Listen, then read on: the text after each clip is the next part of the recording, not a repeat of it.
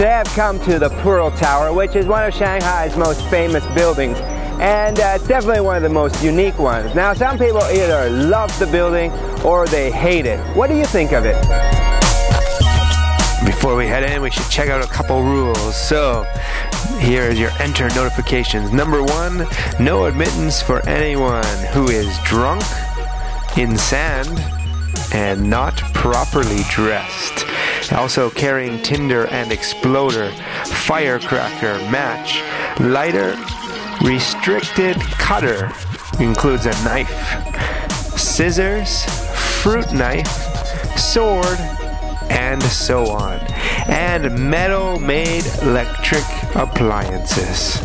Once inside, you'll have to go to security to make sure you don't have any restricted items. Alright, so we're in, just waiting to go up. Good thing I didn't bring my sword today. Alright, I'm up on the observatory deck. One thing I've noticed that all the towers I've gone up, on the inside they always look the same, but of course it's the view. The one thing though is it's not a very clear day today, so you can only kind of see around the building.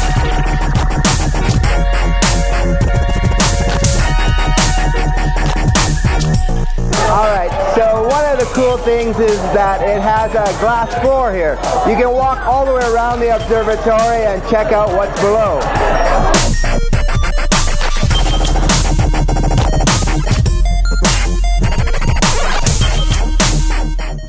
It's a great place to take some photos. Not everyone, though, is that excited to be there. Some people get pretty scared about it. Alright, so I want to say once again, thanks for watching. It's very cool. I definitely recommend coming up here to check this out. And so this month's contest, so you can win here this wallet. It's got the Pearl Tower on it, and also too this Spider-Man. Wow, Spider-Man. I'm going to show you in a second how cool this is.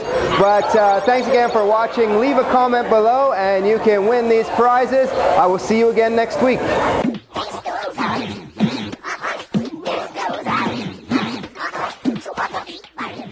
Okay, wait for it, wait for it, wait for it.